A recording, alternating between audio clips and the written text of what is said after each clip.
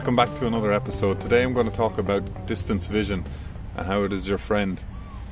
If we take advantage of things that are blurry in the distance every day, then we're going to improve our vision.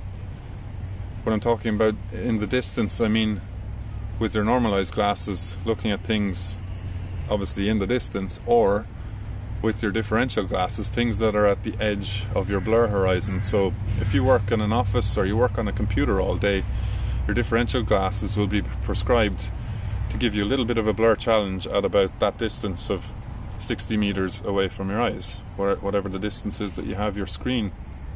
So if you find that this is quite easy for you, and perhaps you've had this pair of differential glasses for 3 months and you find that there's not much of a challenge on the screen, you can push the screen away from you a little bit to provide that challenge. Or for example, you can get a book or some other piece of paper or whatever with text on it, and then just place that behind the screen, maybe 10 centimeters further back. So then when you have your differentials on, you can just look past your screen and start reading the text on that and trying to bring that into focus. So once you started on this journey, you will notice that whether you have your normalised glasses on or your differential glasses on, you've got so many opportunities to employ active focus and to challenge your eyesight and bring things into clarity.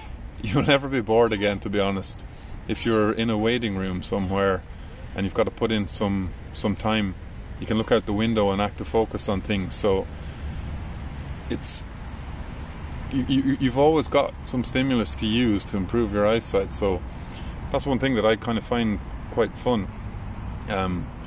My wife is also reversing her myopia at the moment. She's dropped 2 dioptres from starting near -6 now. She's down to -4, and it's great. Like, just if you go into a shop and you can't see something in the distance, like at a supermarket, and then you just gaze down the aisle and you can bring things into focus. So it's very encouraging to give yourself daily reminders like this to see what your eyes are capable of. And every time you bring something into focus, it kind of compounds the belief in the system and the process that you're following. And you can see every day then that you can bring things into focus.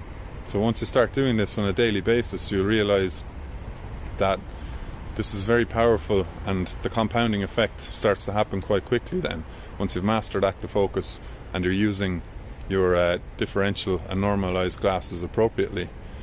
Usually after 3 or 4 months then, you'll be able to make a 0.25 diopter reduction, and on you go to the next prescription. You'll be seeing things a little bit more blurry again, start using active focus again, and then you're on another 3 to 4 month cycle where you're using that prescription and improving your eyesight, and on it goes. So I speak about this in much greater detail in my course, and I present different cases and scenarios depending on what your original prescription is and how you go about getting your first normalised and differential glasses, what prescriptions they should be, how often to active focus, what to do if you've got a disparity between your eyes in your prescription, and much more also. So I hope you found today's episode useful, and I will see you in the next one.